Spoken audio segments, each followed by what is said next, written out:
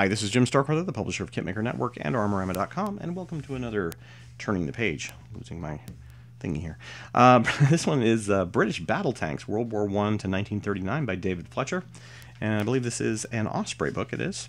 The list price for this book is in the UK, £25, the United States, $30, and in Canada, $35. But those are just list prices. You'll probably be able to find it for less, especially on like Amazon or something like that. But this one was in association with we'll start that again. This one is is in part associated. Boy, I can't get this right. In association with the Tank Museum is what it says here, and that's what I'm trying to get across. So I assume that's the Bovington Tank Museum, right? Isn't the Bovington the Tank Museum? I believe I want to say it is. All right, so on the back it says the tank was the most important new weapon to emerge from World War I. It combined mobility, protection, and firepower in a way that would change how 20th century wars were fought. From the first prototype of the Mark I tank to the faster, more modern Whippet of 1918, armored... hard to think of the Whippet as like, modern, but I guess it was.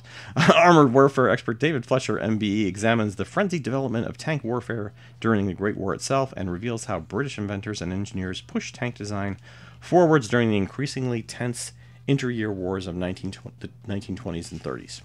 All right, so David Fletcher, a pretty well-known author for those of you reading, especially, I think he's done quite a few Osprey books. But yeah, I'm not sure his background. I'm guessing probably military historian, much like many of their good authors are. In terms of quality, print publication, Osprey is, very good. I'm not seeing any production issues in terms of the quality of the book and so forth. Table of contents, we've got Chapter 1, The Tank Idea, Chapter 2, In the Beginning, Prototypes and Marks 1, 2, and 3. The Mark IV tank, the Mark V tank, the medium Mark A Whippet, wartime prototypes Marks 6, 7, Heavy Mark 8, and Mark 9, the end of the new war and beginnings, the end of the war and new beginnings, Vickers mediums, the 1930s tank developments, the countdown to war, light tanks 1927 to 1945, Marks 1 through 6. This book was just put out, obviously, in 2016. I think I've been maybe sitting on it for a little while, but not too long. Chapter 1, Tank Idea. Obviously, a lot of text here with black and white photos. I'm not sure there's going to be more than black and white. Let's there are some color plate photos or illustrations in here. So, but period photos, obviously, of different types of tanks. I believe that's a tank. Looks more like a grader. But yeah, different purposes probably for a lot of these different early tanks. Mine detecting and not detecting, but mine exploding, I guess, and other things like that. This is the Little Willie. A lot of these tanks are probably available at the, I'm guessing they're probably at the Bovington Tank Museum. So this book probably kind of, covers a lot of the different things you would see there in greater detail than what you're going to get there.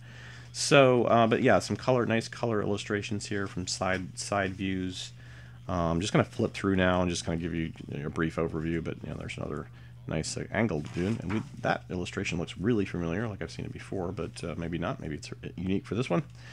And again, lots of photos. The photos, I doubt, being that they're World War I tanks, you're probably not going to find a lot of completely 100% unique photography in this book, but in terms of just the presentation and so forth, and the textual content is going to be where it's at in terms of the why to get the book, obviously. But yeah, there's some great photos in here.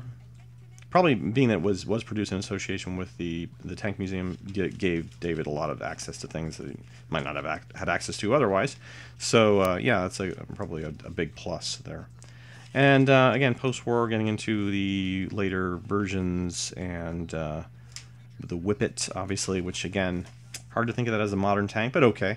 Yeah, I mean, it definitely is more going towards the modern tank versus the very large early Marks that had, the tracks going way up and down the whole chassis. Hey, look. Oh. No, that one's giving a little creaky sound too. Apparently Osprey books are good for the creaky sounds. Lots of weird little designs here, and that alone may be what people who are interested in tank history and stuff would be some reason to have this, is just in terms of some of these early prototype designs or early mid-war designs and things like that. So again, just kind of flipping through, and you can see a lot of different breakdowns here going into the Vickers and so forth. So yeah, again, this book, did I give this was 236 pages. It just came out recently, so you should be able to find it out there right now. And our thanks to Osprey for sending us this review copy. I would make this available if somebody wanted to do a more in-depth written review on this book. It would need to be somebody in the United States or North America at least, though, so I can send it at media rate and not have to pay huge amounts to send it overseas, which just doesn't make sense for us. That said, if you have any comments, suggestions, questions, please leave them below. If you like this video, please remember you can click on the like button, whether you're on our sites or on YouTube. And of course, we'll see you next time on Turning the Page.